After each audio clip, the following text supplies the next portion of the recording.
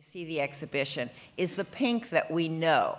It's the pink of about the last 150 years in Western Euro-American culture. And it includes this whole idea that pink is something that appeals to little girls and to women, that you can sell a lot of toys to little girls by having them be pink. And the toys here range from 1950 to the present. People recognize all of their My Little Ponies and their trolls and a lot of things from the 50s and 60s that were very much about inculcating the feminine mystique into little girls. So tiny little pink washer dryers and stoves and refrigerators and sewing machines, as well as more recent things like pink guitars and pink computers, for all of which their parents paid a pink tax because when things are made in pink, you get charged more for them. So in the first room, you'll see the feminization of color, how it was that, again, from about 1840 through the 1990s, in the Western world, pink was thought of as a feminine color. And you see with the first crinoline dress there, the reason pink became feminized, that color became feminized, was that it left the masculine wardrobe, so that men were wearing, especially upper-class men, were wearing black or dark, sober colors. And other colors went to women, like pink. Now, with the first crinoline dress, though, they're already starting to use aniline dyes. And so although pink previously had been worn, as we'll see, by men and women, and had been a very aristocratic color, now it started to get a little déclassé. Novelists would say, oh, you look at a crowd and you see all the little spots of pink and lilac where the maids are going out in their new clothes. So by the turn of the century, the fashion elite was turning towards what they like to think of as 18th century pale aristocratic pinks. By about 1910, people like Paul Poiret drew back in revulsion from all these pale pinks and said, enough with the nuances of nymph's thigh. Now we need to have some bright, bold colors. So you get things like brilliant cherry pinks and purples and turquoise. Then, of course, you get Coco Chanel saying that Poiret's vivid colors made her nauseated, and she wanted to bring in things like the little black dress and navy blue and beige. We all know that the 20s was a period for the little black dress, not just by Chanel, but by every designer. But what I hadn't realized before working on this show was that 20s was also very much a period of the little pink dress.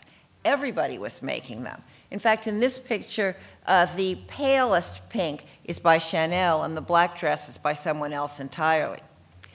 If you remember from Great Gatsby, there's a scene when Gatsby's rival, the really hateful married man, says that Gatsby could never have gone to Oxford or Cambridge because he's wearing a pink suit. And this is not to imply that Gatsby was effeminate, but rather that he's lower class. He doesn't realize that this kind of flashy dressing is wholly inappropriate for a man of the ruling class. Now, as you go on in the first room, you'll come to a section with a little clip from Funny Face, the scene where the fashion editor is saying, banish the beige, bury the black, think pink. And suddenly, everything is pink. It's a very amusing little sequence of images, but then one of the little fashion girls says to the editor-in-chief, but Miss Prescott, you're not wearing pink. And Miss Prescott goes, I wouldn't dream of it. So you realize that even in the decade where think pink is ubiquitous, that the feminine mystique is inculcating pink everywhere, there's still a sense that it's not serious and it's something that someone who is playing a serious role in life is going to reject. So the next few images will show some of the amazing pink dresses from the 50s. We have Dior, who absolutely loved pink. Oops, sorry. Norman Norell. You have basically Balenciaga. Every major designer is creating things in pink. Pink fashion everywhere. We also find lots of pink interiors. And the idea, again, as pink is something that mothers are encouraged to put their daughters in pink. So people will start treating them as girls, even when they're infants, and they'll get in touch with their essential femininity. It's kind of a combination of conservative politics in the Cold War era and a debased Freudianism, that they're all supposed to get in touch with their femininity, and in the most cliched sense, that it will be domestic and sweet and obedient, or else very sexualized. So it's either Mamie Eisenhower and First Lady Pink, or it's in Marilyn Monroe and sort of pink diamonds, but it's going to be blush pink, baby pink, Barbie pink, bordello pink. It's always going to be some kind of exaggerated idea of feminine pink. You do have some men wearing some things that are pink.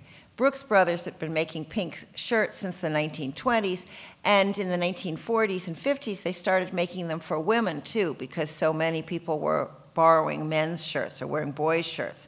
They did a collaboration with Vogue and did a whole series of women's shirtwaist dresses, etc. In addition, you'll find in the 50s a kind of rock and roll component to pink. So people like Elvis Presley had a pink Cadillac, wore pink sports jackets, and you'd have the beginnings of tropical pink. So you have sub-themes which are not quite the same as feminine pink, but which exist there right in the heart of the pink decade. The 60s are actually even pinker than the 1950s. If the 50s had advertising like "you're prettier when pinkier," the 60s also had fashion articles where they talked about rose jeune fille, young girl pink, that you wear when you're young and you keep wearing as long as your face allows you to do so. So although we think of courage as being associated with white, there's also a lot of this naive or sweet or young girl pink. The names, if anything, in the 60s are even more infantilizing. There's strawberry ice cream pink. It's all those kind of names. If Mamie Eisenhower had been famous for pink, so was Jackie Kennedy, who wore pink often, especially for events with de Gaulle, for example, in France, and traveling to India. Barbie actually doesn't get pink until the 1970s. Prior to that time, she was extremely fashionable in little miniatures of Parisian styles, and then in the late 60s, London styles. But in the 70s and 80s, she goes down market and younger, for a much younger audience, and her smile gets bigger and her clothes get very bright, pink, and sparkly. So as you go through the rest of the 20th century, you do find that in the 80s and 90s, there's some emphasis on a new, more punky and more powerful attitude towards pink. So in the 80s and 90s, magazines will say, this is not your mother's pink. This is not making cupcakes at home pink. You have to be bad enough to wear this pink. Or you have, pink for breast cancer and the idea that you can be powerful and be a woman.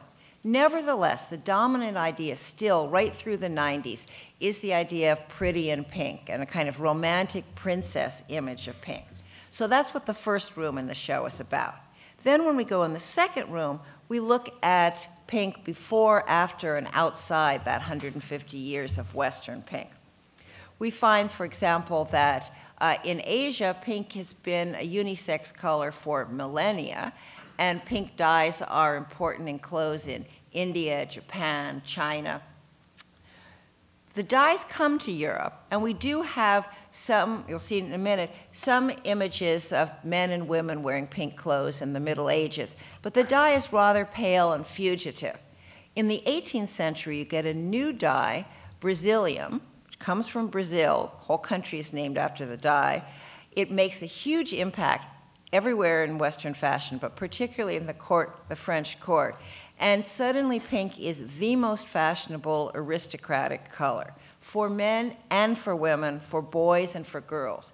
In only one way is pink targeted as feminine, and that's in terms of makeup.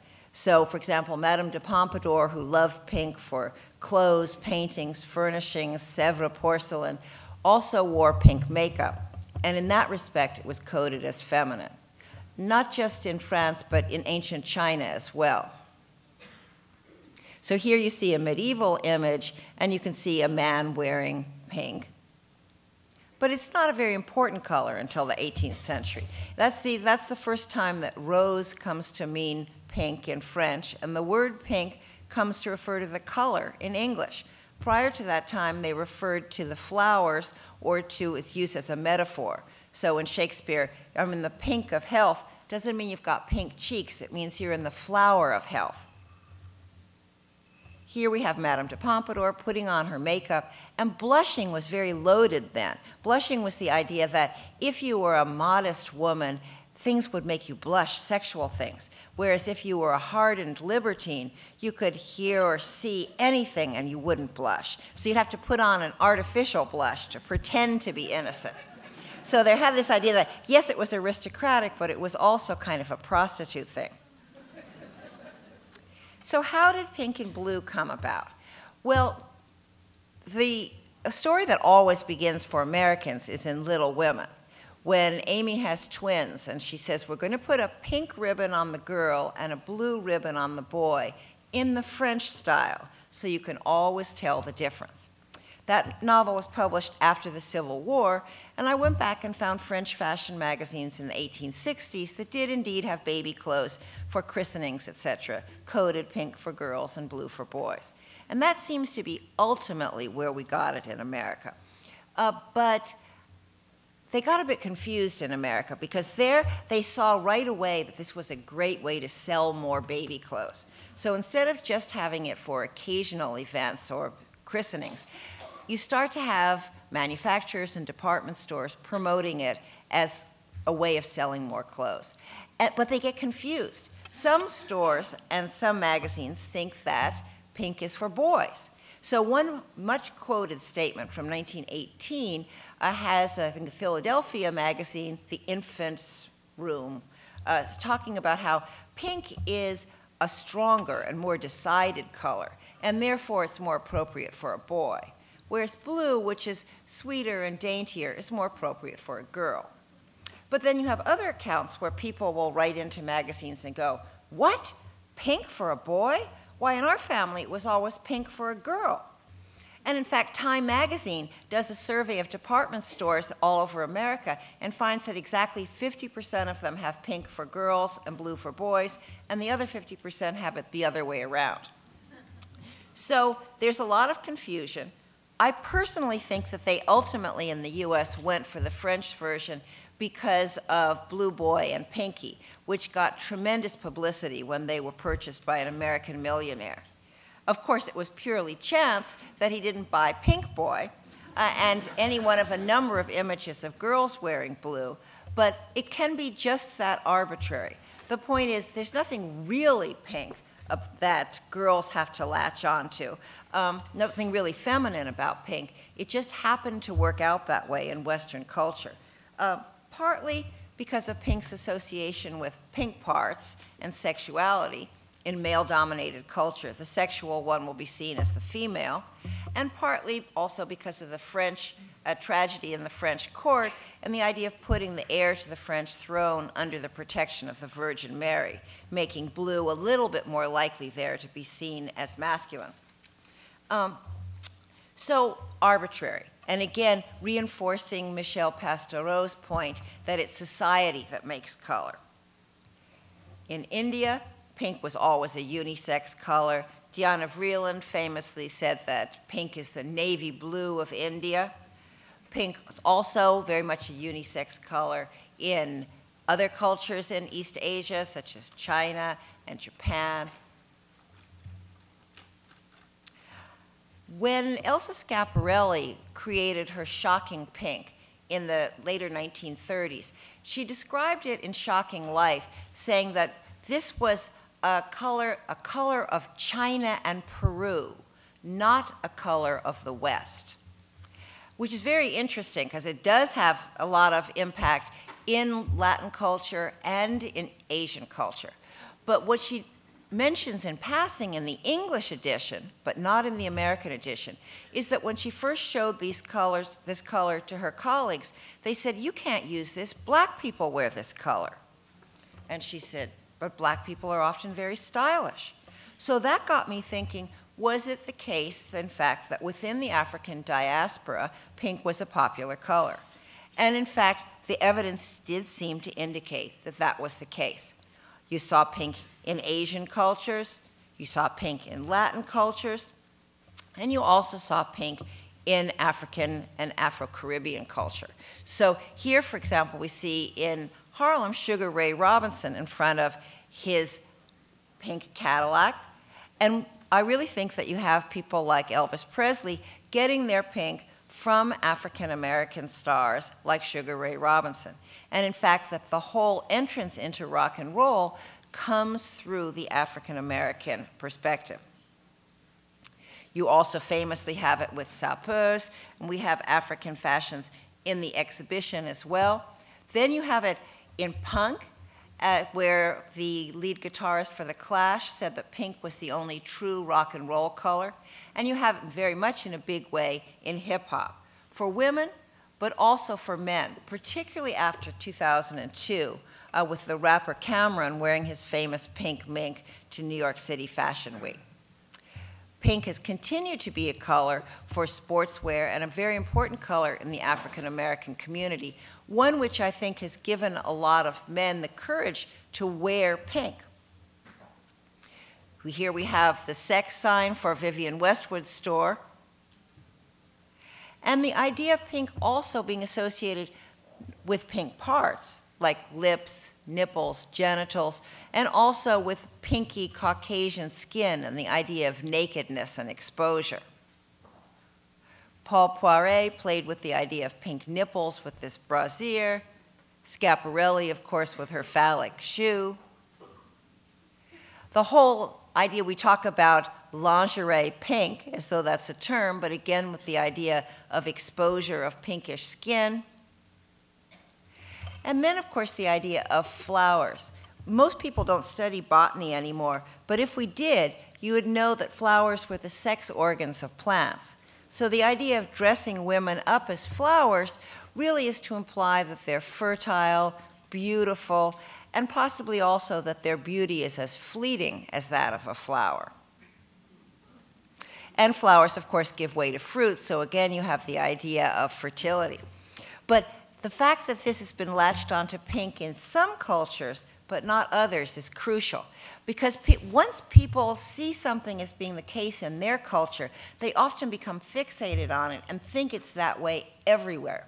So I actually read scientific articles which claimed that the reason that girls are hardwired to love pink is because in ancient prehistoric days, the men were out hunting and the women were out gathering fruits, which were pink or orange or yellow or anyway, not green.